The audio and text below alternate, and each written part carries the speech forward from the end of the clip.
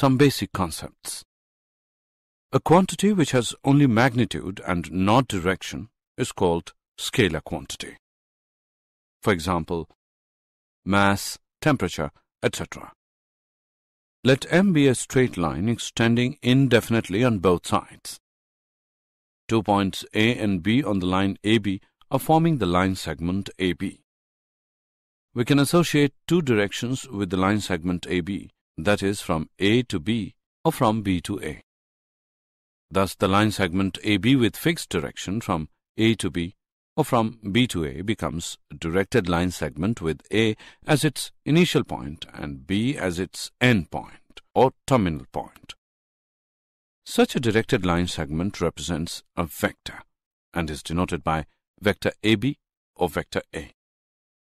Practical example of vector. Thus, every vector has three characteristics, that is, 1. Magnitude, 2. Direction, and 3. Support. Acceleration, velocity, force, and displacement are all examples of vector quantities. Important points. The length AB is called the magnitude of vector AB and is denoted as mode of vector AB or mode of vector A. The direction of vector AB is from A to B. The line M of which the vector is a part is called the support of vector AB. Vectors AB and BA have equal magnitude and same support but have different directions. Some basic concepts. Position vector of a point. Let O be a fixed point in space called the origin of reference and P be any point whose coordinates are x, y, z such that vector OP is equal to vector r. Then the vector r is called the position vector of the point P. The magnitude of the vector r is given by mode of vector r equals square root of x square plus y square plus z square. Direction cosines. If alpha, beta and gamma are the angles subtended by position vector r with the positive direction of x, y and z axes respectively are called direction angles.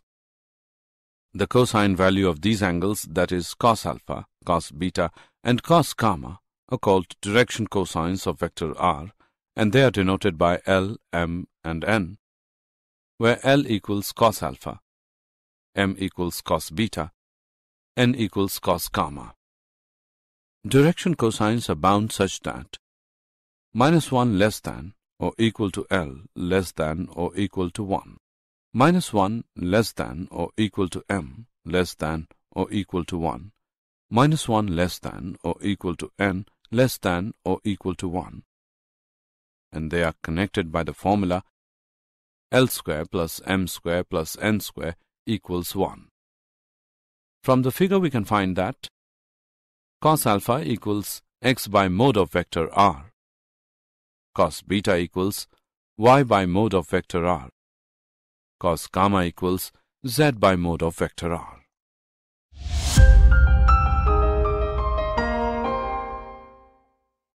Get Doubtbox on a device of your choice.